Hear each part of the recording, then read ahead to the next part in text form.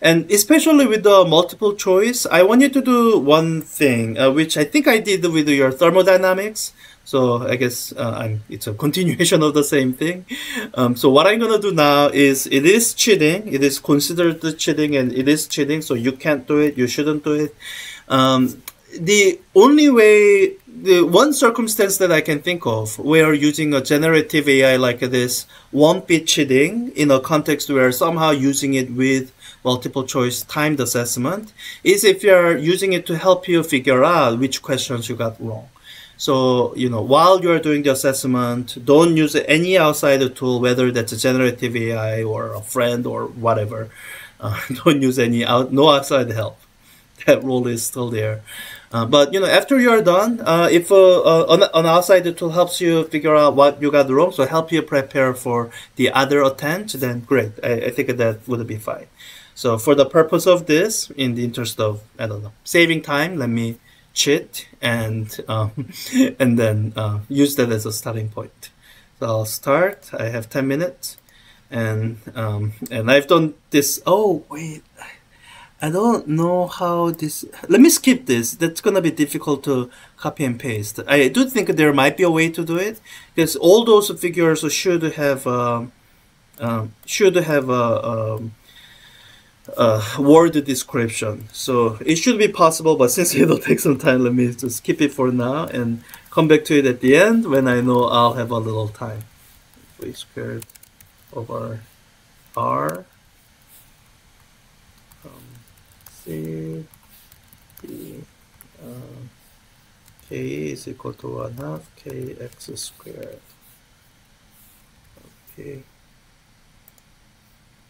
And while it's doing that, let me copy the next question. Okay, see. So for the purpose of this, I don't want to call it demonstration because this is not something you should be doing. For the purpose of this portion of the exercise, I'm not reading anything. I'm kind of doing the thing that a cheater would be doing. Again, don't do what I'm doing. And then if there's time at the end, I'll come back and try to make some sense of the anything that ChatGPT might have missed. So while it's answering that, oh wait, oh wow, it's starting with the answers again. When I was doing this demo, doing this exercise elsewhere, it was giving long response before giving me the answers. That's why I started doing what I'm doing now. But spherical surfaces S1, S2, and S3 as shown in figure below. S1 is. And I think a figure description might just say, yeah, setup was already described in the text. Okay. Surface S1, S2, S3.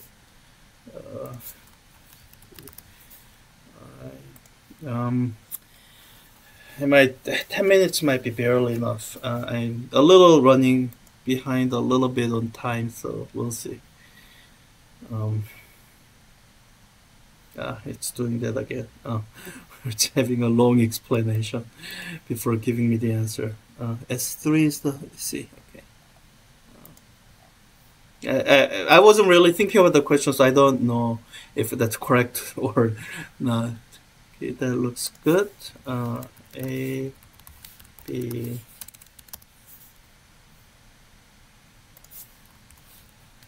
C, D.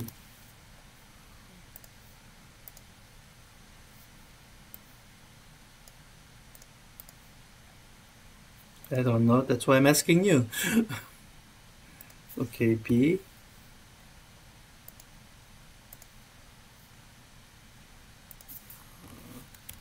A, B. It's still generating a response that I'm not bothering reading because I have some time I need to make up. Alright, that seems copied correctly. And So some of the questions are from Physics 10. Those will be easier. The questions that are not from Physics 10 tends to be a little longer and harder. Okay, B.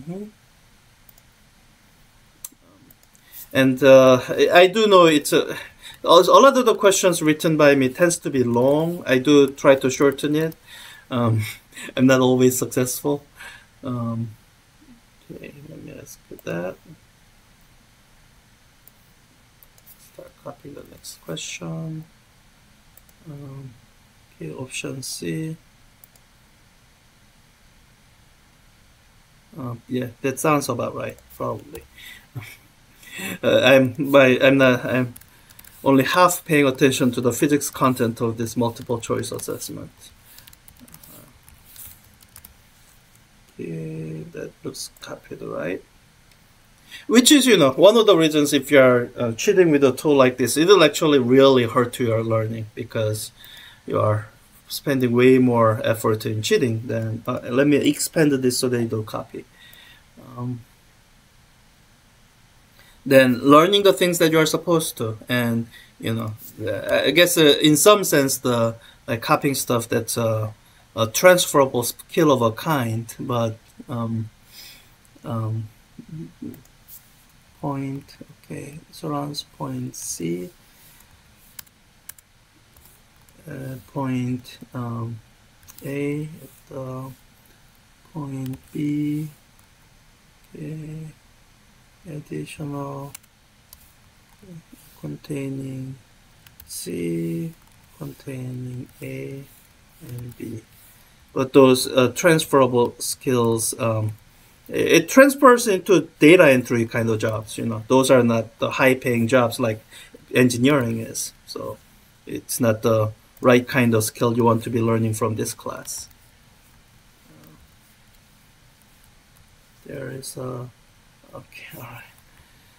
I might have been quicker just typing this point C, A, and B. One thing that I might do in the future to discourage this kind of copying work, maybe I will intentionally put in this kind of mathematical expressions which don't copy easily. So that might actually. And there's a setting for assessment that makes it harder to copy. I don't think I turned it on for this assessment. After it's done, I can go in and check. And turning that on actually might help hinder, what I'm doing now. Force people to type it out instead of being able to copy and paste. So let me do this. Okay, so that's question 10. So I definitely gonna have enough time to finish copying this, and I might have enough time to go back to first question and fix how that copies. Oh, wait, yeah, that diagram shows.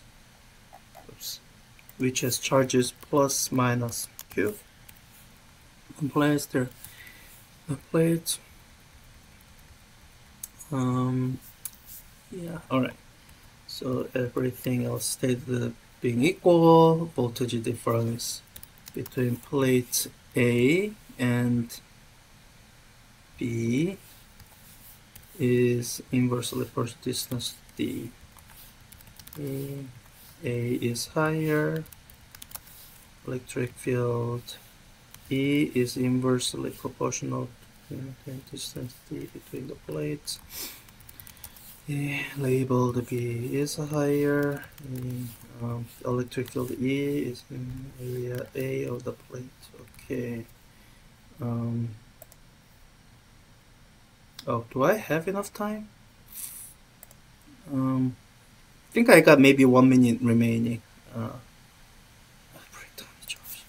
While it's doing that, yeah, I got one and I think that might be enough time. Depending on how much of my time ChatGPT wastes writing all this that I'm not reading. Therefore, well, did it not answer? Oh, okay, E, okay. Reading challenged. Okay, we are back to question 1 and okay, minute. maybe, okay, let me try this. If I just select everything and paste, I think it'll paste in the descriptive text for the images. Yeah, okay, okay. Oh, I could have done this right at the beginning, I think. I just panicked and didn't realize it would have pasted correctly like this. In fact, it actually pastes better than some of the mathematical expressions I've been. Yeah. Now, I don't think, yeah, so I'll have to do outside the time limit, which of the questions it got right, which of the questions it missed. I guess with less than 30 seconds, I won't be able to, so let's see, A, B, C. I won't be able to actually go through any of them. I can probably see the first one, electric field lines of dipole. Oh, it got it right. Yeah, C is the correct for electric field lines of dipole. 2, inverse square law that describes a force whose magnitude increasing distance at double. Yeah, that's the inverse square. Yeah, and let me do the rest outside of the time limit.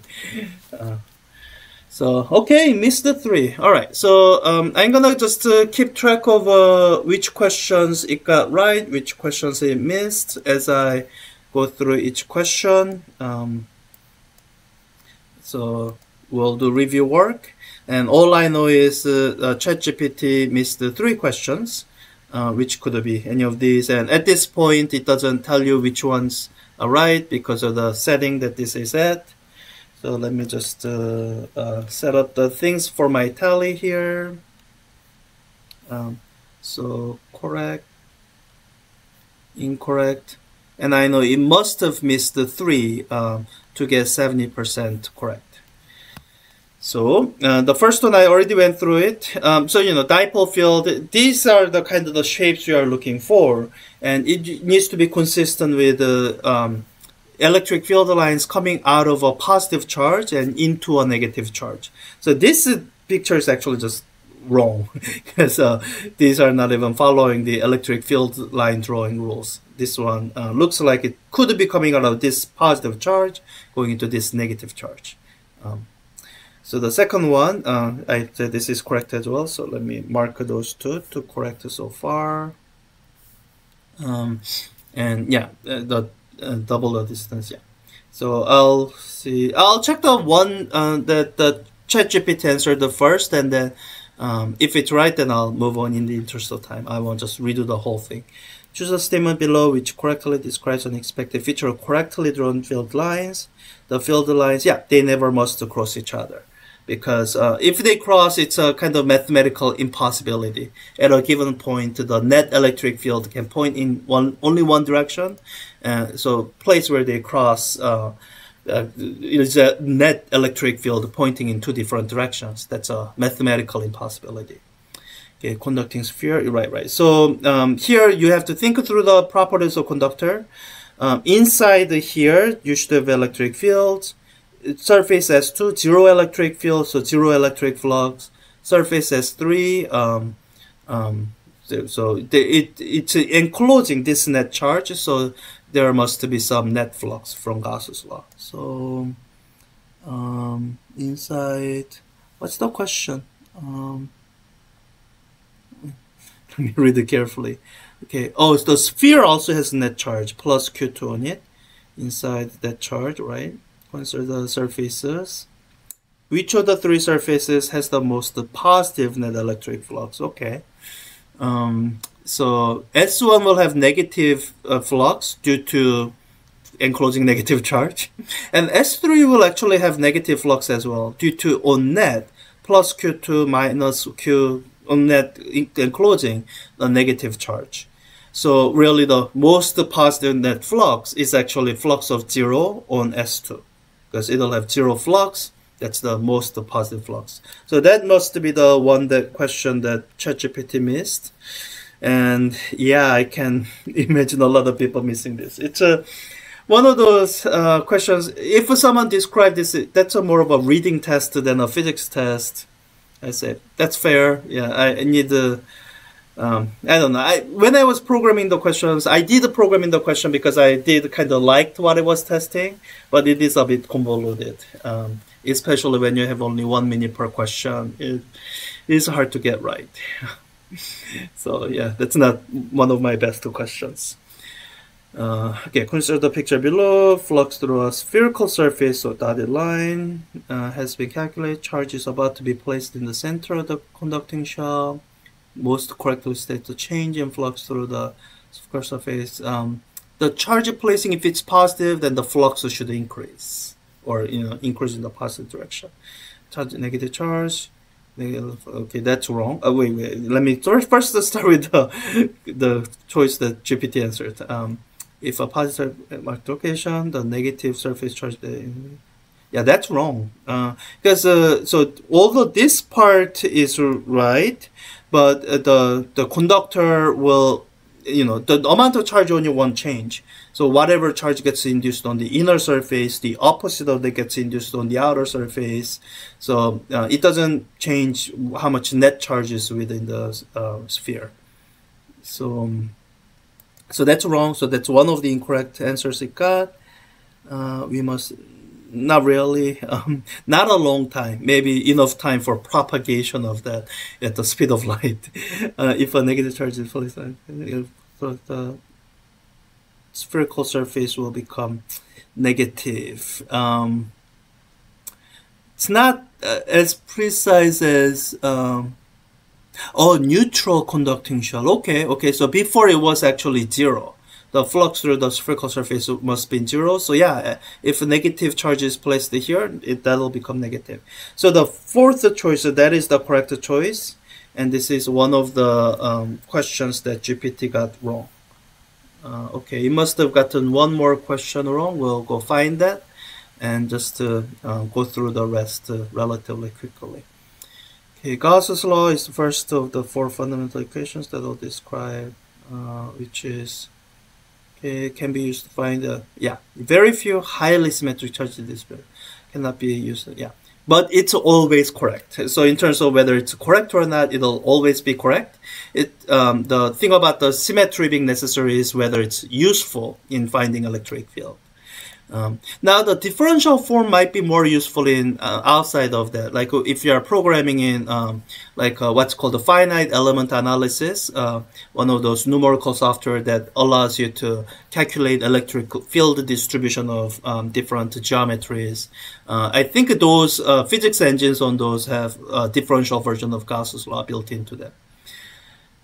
Which are the following? I think I saw this while we were doing it, and electric potential energy is most closely related to electric potential by a scalar multiplication.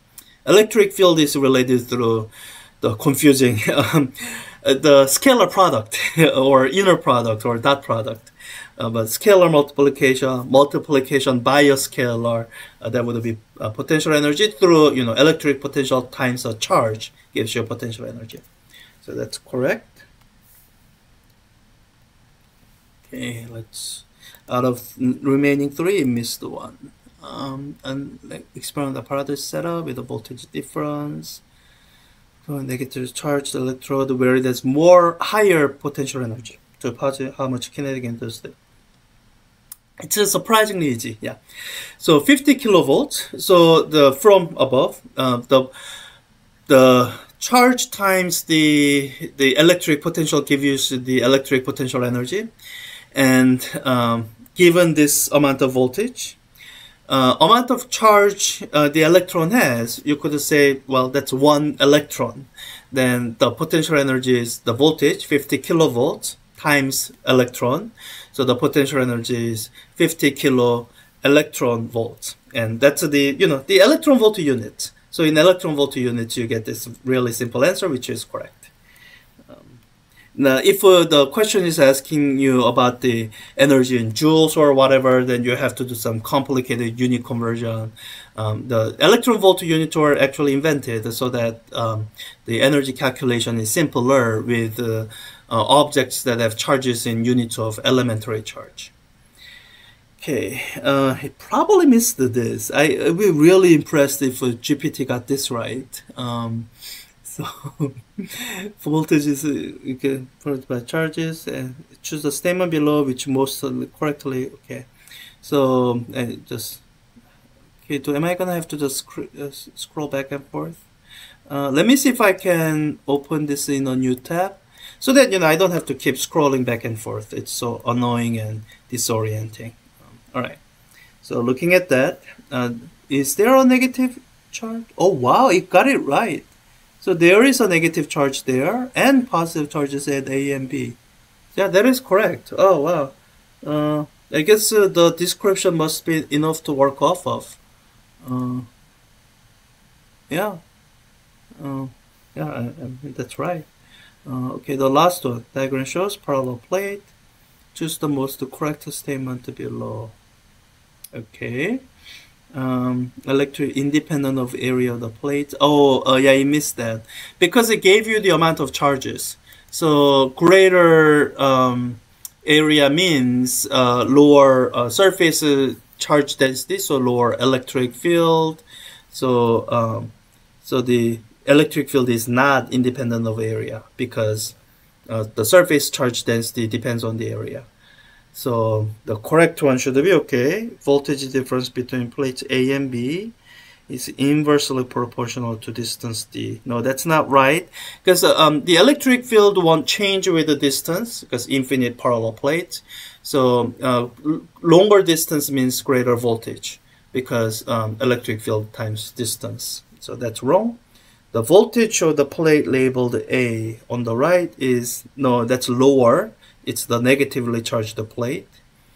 Everything else being equal, the electric field is inversely proportional to the distance d between the plates.